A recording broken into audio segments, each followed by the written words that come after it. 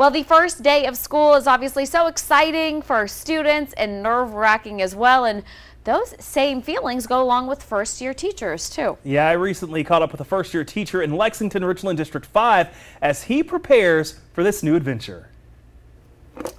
There you go. All right, come on. We'll find something else to do.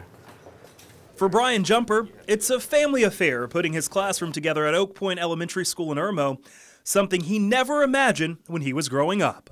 Originally, I wanted to work for the FBI, but that didn't happen in the way that I wanted to. This is Mr. Jumper's first year as a special education teacher.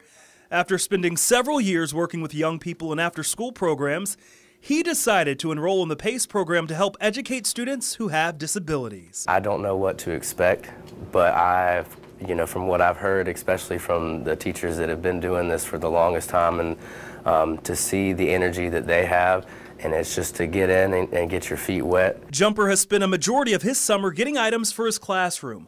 Items he hopes will help students reach their full potential. So right here is more our tangible items, our manipulatives, whether it's, working with numbers, again, a life skill. And as the first day of school approaches, Mr. Jumper says he's thankful for the veteran educators who continue to support and encourage him. With the support that I've had coming in here and so many teachers saying, you're going to do fine, it's going to be scary at first, but we're here to help you.